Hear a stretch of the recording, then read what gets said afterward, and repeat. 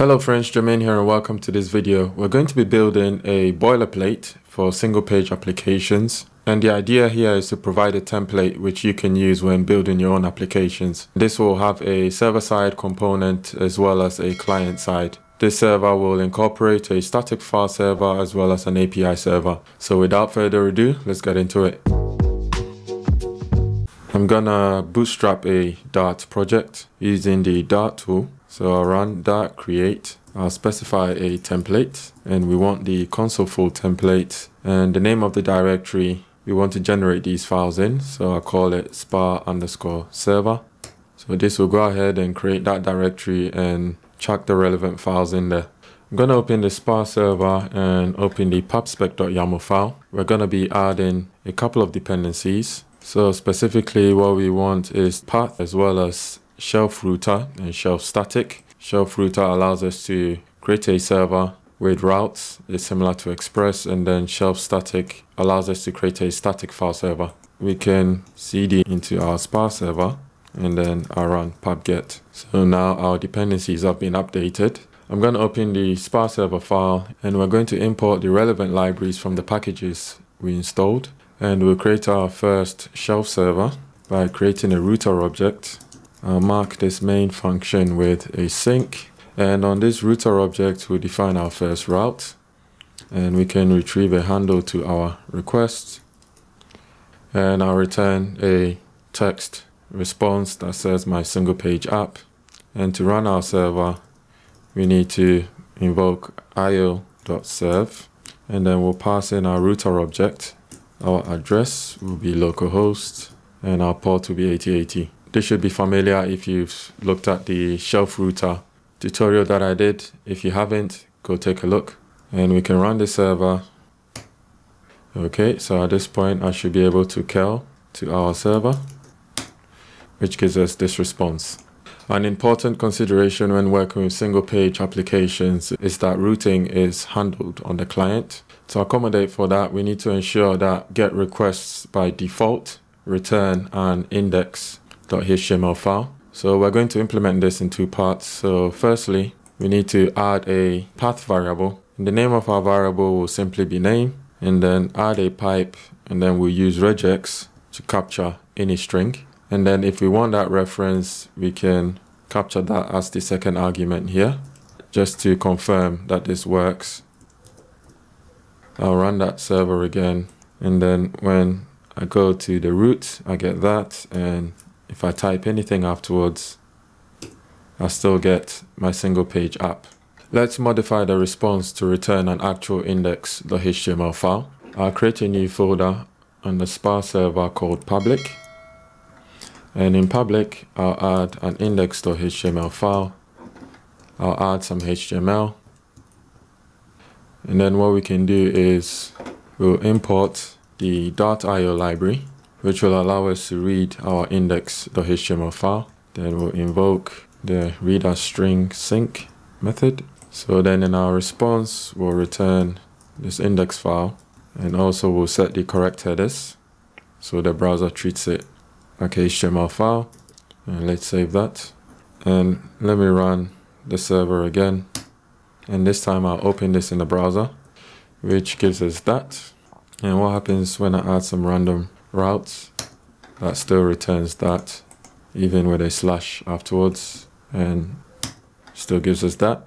So next, let's look at how we can handle static files, because right now if we come to our index file and we add a link pointing to our style sheet, and let's create that style sheet, and we'll add some simple styles, and attempting to access the style sheet still returns the index.html file because of that catch-all route. What we need to do is to define another route, and then for our specific route we'll call assets, and then we'll have a path variable here, and then we're going to invoke the create static handler function, and the folder we're going to point to with all our assets is the public directory that we created. Since we've got this assets section of the path, we'll need to mimic that here. So under public, I'll create a new folder, call it assets, and then we'll drag in our style sheet, Then in our index.html, we need to update that here, like so. And then let's go ahead and restart the server. And then when we try to access our asset, we get this as our response. And what happens when we come to locals 8080? Okay, our style is not being applied, which I think we need to do rel style sheet.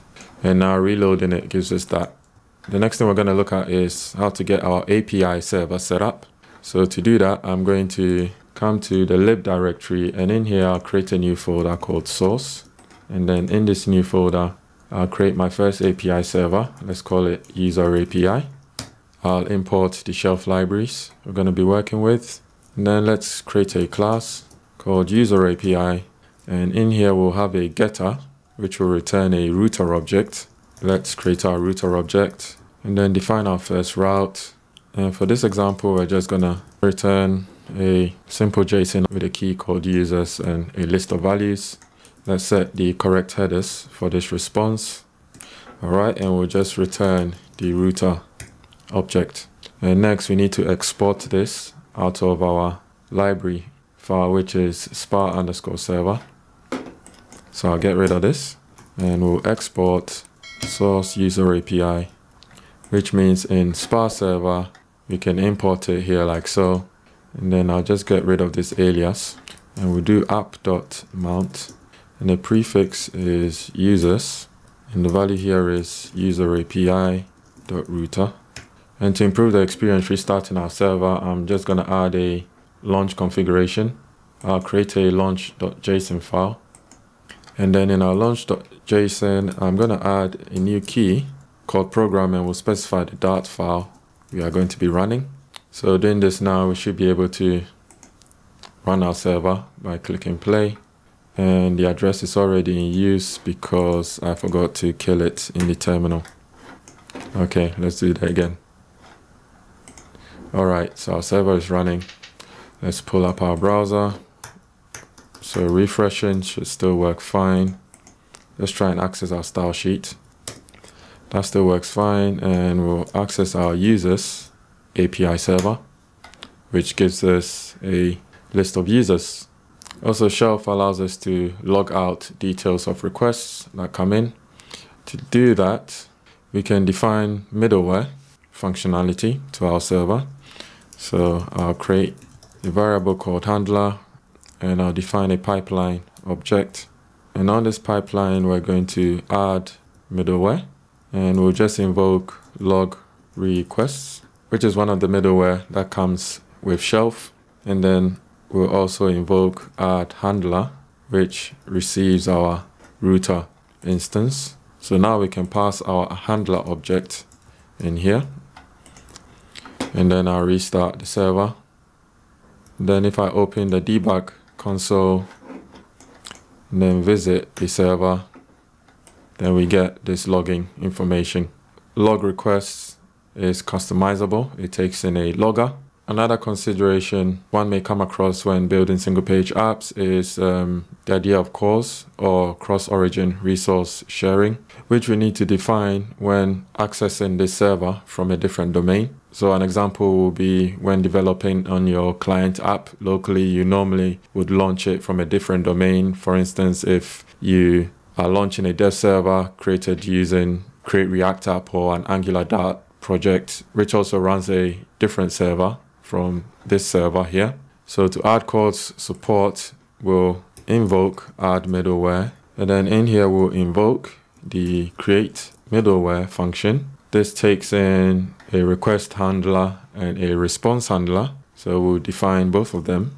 And then the CORS headers we're going to be working with are mainly these ones. So the origin to allow access from the methods and headers. We'll check for an options request, which is because the browser normally sends what's known as a pre-flight request to the server in order to get these details, and it will use that to determine whether to continue with the full request or not. I'll add a link in the description if you wish to know more about that. But for now, what we're going to do is return response.ok, and it'll just be an empty string. But then the headers in our response will be our CORS headers. And then in here, we'll just return null, and the request will just move on to the next function, the next method in the pipeline. Okay, so for our response, we'll return the response again, but then we want to change the header information and we want to add our course headers. So if I save this and I restart the server, and then we look at our browser with the network panel. So when I refresh and we look at our request, we see that in the response headers, we've got our course headers displayed here. And that should be the same for the other requests that are made as well. So the last thing I'm going to do before I finish up this video is just to clean this up a little bit. Create a new file in source called utils. I'll import the shelf library. And then I'll define a method called handle calls. So that means we can clean this up by copying the logic in here. And then I'll return create middleware, and we'll export utils. So that means in here we can invoke handle calls, and that way this file looks much more cleaner. And let's test this one more time. And then we still got that here. And it's also quite common that for single page apps, there's normally a base tag set in the header with a href set to a root path. So in fact, if we leave it like this and then refresh it, everything should still work fine. And let's confirm that we see the base tag. Yeah, we've seen it here as well. And then lastly, let's look at our test file. And we can write some tests here, for instance, to test our API. So to get set up with testing, we'll need a HTTP client that'll communicate with our server. So I can go ahead and add the HTTP package under dev dependencies and then run pub-get afterwards. Let's import that in here. And then for our first test, we'll just check that our API server, for instance, returns a 200 response. So then in here, we can perform a get call to localhost 8080, and then we can perform some assertions on our response. So in this case, we can check the status code matches 200. So if we go ahead and then we run this test by doing .run test, we get a passing test. And in fact, with these status codes, we can use the HTTP status class in .io. So we'll do HTTP status.ok, which saves us from memorizing the numbers. And also, rather than having get, I will alias this as HTTP so that I can do http.get. So if we run the test again, it should still pass. Okay. All right. So I think we have enough here to get started off with. I'm going to end the tutorial here. If you enjoyed this one, be sure to smash the like button. If you're not a subscriber, hit the subscribe button and the bell notification icon so that you don't miss out on future updates. If you've got any questions or wish to give any feedback, let me know in the comments below, and I'll see you in the next one. Thank you.